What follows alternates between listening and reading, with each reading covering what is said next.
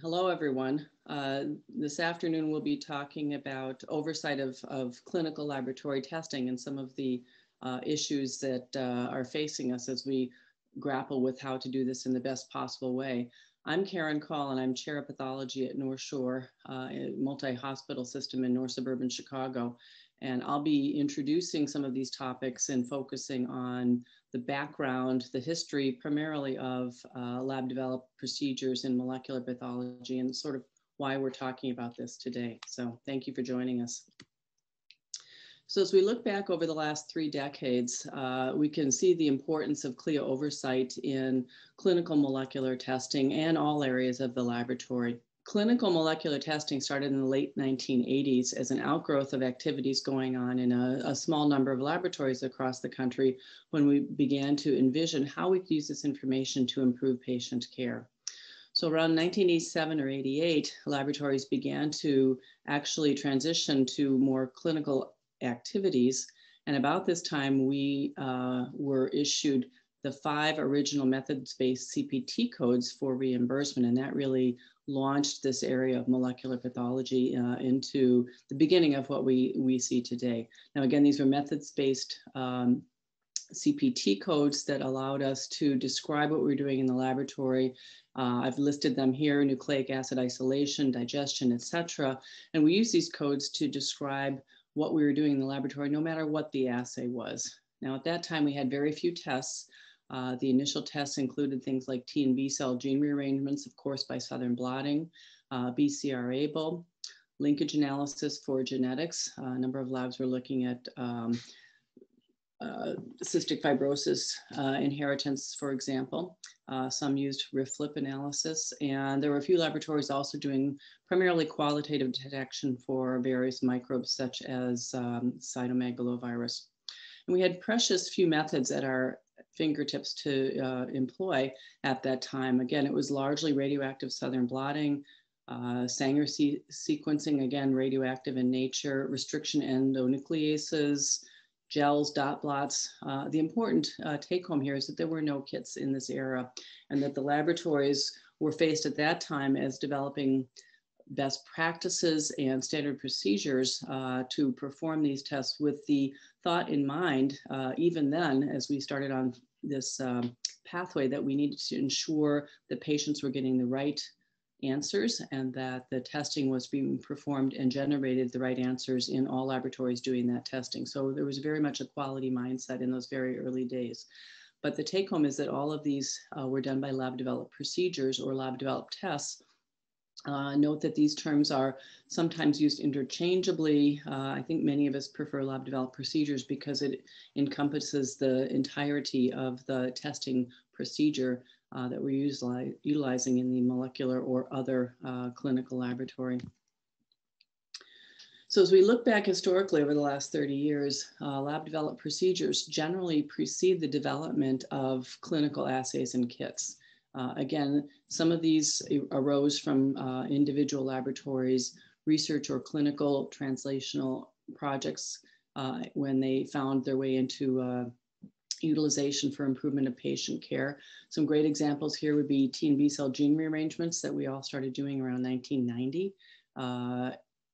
Herpes simplex virus PCR for encephalitis, where we could begin to get a rapid answer and avoid a brain biopsy. These are all assays that arose out of clinical laboratories preceding a kit, but ultimately kits became available based upon the tremendous amount of information and clinical studies that were published by laboratories doing this work. And the list goes on and on there. Lab developed tests or procedures can be a bit more nimble if one is trying to quickly fill a clinical need. I think many of us in the field can readily remember 2007 when our oncology colleagues came back from their ASCO meeting, suddenly all needing KRAS mutation analysis because of some groundbreaking work that had been published at that time, and the need to know in order to treat patients appropriately with lung cancer therapies. There were no kits available at that time, so laboratories got together, exchanged information, methods, samples, et cetera, and very quickly, within a few months, brought up a testing network across the country that was providing quality level testing for KRAS at that time. A few years later, we did have kits available, but this functioned quite adequately and at a high quality for a number of years. Many other examples, particularly in next generation sequencing or in the somatic characterization of tumors. BRAF, for example, is important in a number of tumors, a growing number of tumors. And what we often find is that when a company achieves FDA approval for an assay, it's often linked to a single sample type or a single tumor type. And it puts the laboratories in a difficult situation because we may be needing to test that identical mutation across a variety of different tumors. If we're going to do this, we really can't afford to bring up separate assays and instrumentation. So what we end up being placed in the position is having to revalidate this kit if we're using a kit across a spectrum of different materials. A lot of work for the labs, and it essentially turns this kit into a lab developed procedure. So a lot of practical things in laboratories that have supported the use of lab developed procedures for many, many years. Now, kits do have their place, and they make it easier to offer a test broadly. And in particular, I'm thinking about the large number of microbial kits that are in use across the country. And basically, these do standardize the performance or the procedures being used for a particular analyte and allow that analyte to be tested in a variety of laboratories, including those that are not as sophisticated as the traditional molecular diagnostics labs. Many routine hospital laboratories are now testing for a variety of microbes using molecular assays, and that's been made quite feasible by these kits. So there is a wonderful place for kits, but also a place for lab developed procedures. So just a bit of definition here. A lab developed procedure is an optimized laboratory procedure. It's not a kit. It's developed in a single laboratory. It's not distributed or shared with other laboratories, and it's meant to function at the highest level of quality for that laboratory. And our quality control is really dictated to us by CLIA, which is the Clinical Laboratories Improvement Amendments. These are, of course, federal regulations that dictate the oversight of clinical laboratory testing. They were originally published in 67 and revised in 1988, and really outline for us how we are to function in the clinical laboratory. Now, there are several organizations that CMS has given authority to enforce CLIA to, one of which is the College of American Pathologists, also New York State Department of Health. And I'd say those two organizations are, for most clinical laboratories, the body that oversees the laboratory and also provides trained laboratory personnel to do external inspections and so forth. So that's where most of us go for our CLIA oversight. There's a variety of other resources in the field, including consensus guidelines written by CLSI that dictate how to set up tests, what the assay performances would be, and a growing number of consensus guidelines from professional societies, again, that give us a sense of how our assays should be performing before we put them into clinical use. I think an important part of CLIA is that the performance of an individual laboratory lab developed procedures compared to that of other laboratories via ongoing proficiency testing. And we, again, need to check this to make sure that we're always turning out the right answer and an answer that's in agreement with that of other laboratories. So this is something that we do for both lab developed procedures as well as kits. And it's, again, dictated under CLIA. For background here, CLIA is administered by CMS, and there's a lot of information available online. One can actually go straight to CMS for certification, but I think most clinical hospital and network laboratories, again, are working with CAP or their state public health department, their state Department of Health. Now, referring mostly to how we deal with CAP, but also CLIA, it's important to think about what goes on in hospital laboratories. Most laboratory testing is not molecular. Hospital and system laboratories are highly regulated and staffed by highly trained technologists, specialized equipment and materials. It's not a routine situation where people who don't know what they're doing are doing the work. So there's a lot of oversight of these facilities that are doing molecular testing and other hospital clinical testing. Most laboratory testing in general does not use a kit.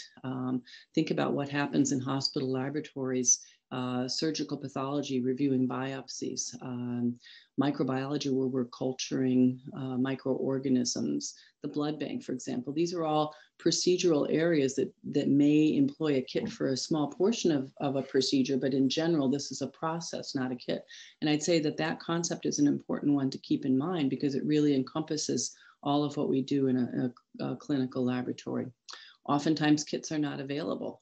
We see this again and again as new methods become important in patient care, and we may need to offer that method prior to the establishment of a commercially available kit. And it's also important to keep in mind that kits don't encompass the full testing process.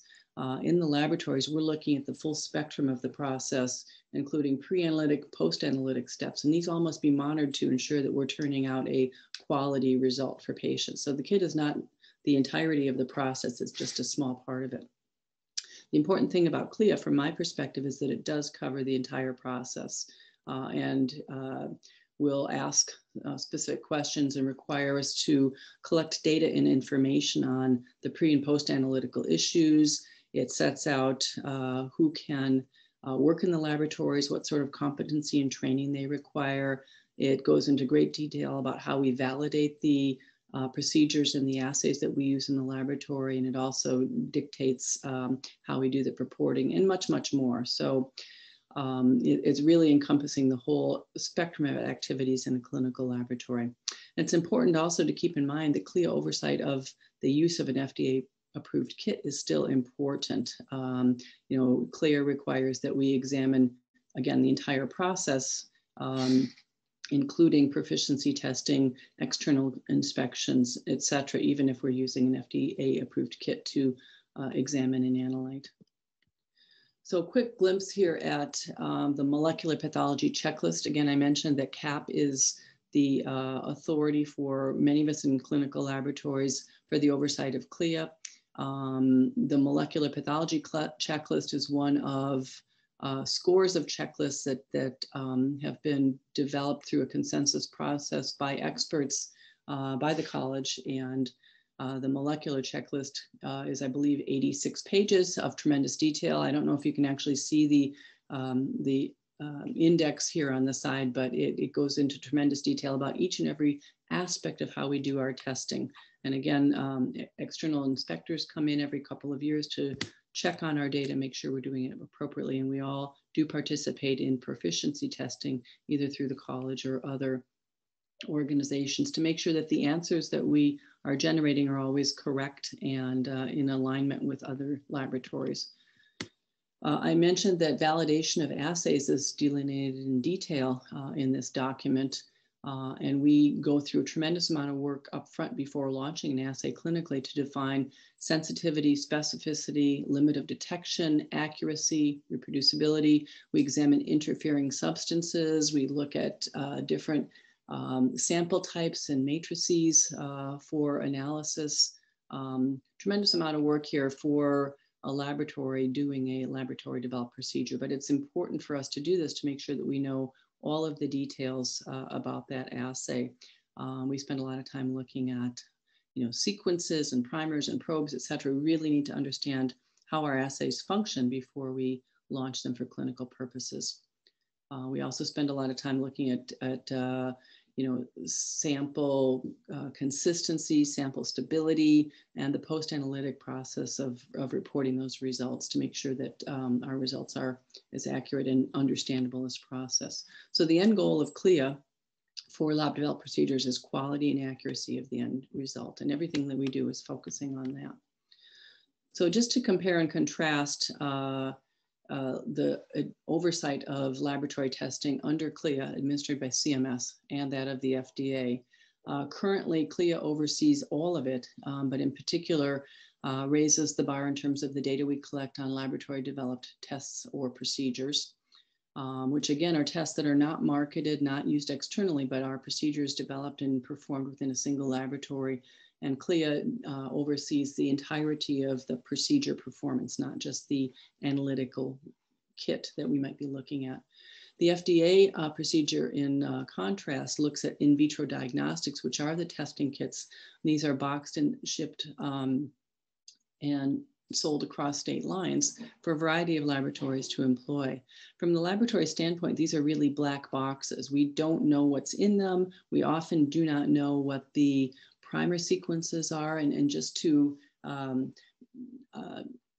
use as an example, some of the recent activities we've had related to COVID testing, as we're seeing variants and mutants, we want to be able to go back and take a look at the sequences under the primers and probes for those to make sure that the assays are not losing the ability to detect all variants of that virus. We can't necessarily do that because we don't know the sequence used by the kit. So again, it's a black box. We can't really manipulate that or understand what's going on under the hood. And the FDA procedure addresses only that kit performance. It doesn't look at what goes on before or after the kit that might influence the performance of that assay result, things such as fixation and sample stability and so forth. So it's really looking at just a small portion of the procedure. The last thought here that I wanted to touch on is the fact that the corporate development of kits taking place in our system here requires that manufacturers be able to recover the cost of the FDA approval process, the clinical trials, and so forth by the manufacturer. They're making an investment in developing these assays, and they need to be certain that they're going to recover that expense on the back end after receiving FDA approval. And as a result of that, kits generally target the very large market assays, things where they know there's going to be enough market to support the investment they've made. Analytes might include many of the molecular microbial assays, HPV, chlamydia, HIV, and so forth. And some of the more rare or less common assays, even though they're extremely important clinically, are not developed by the companies because there's just not enough market share to support the investment they'd be making. We did HSV PCR for 20 years using lab developed tests, and finally do have a kit so more laboratories can perform this. But that's an example where there just simply wasn't enough utility, even though it's extremely critical clinically for a manufacturer to invest in the development of that kit. New FDA approvals rarely are sought as new clinical needs arise for an assay that's already on the market. And what this requires the laboratories to do is to revalidate that assay for different tumor types or different sample types so that they can answer the clinical needs of the clinicians and patients they're serving. But it really turns those kits into a lab developed procedure, adds expense and effort on the side of the laboratory, but it's unusual for a company to go back and seek new FDA approvals if the clinical situation has changed for patient care. And again, changes in panels are very difficult to incorporate, and this is something that we deal with as well. If a new mutation, somatic mutation in a tumor becomes important because of changing therapy landscapes, it's unusual for a company to go back and incorporate that.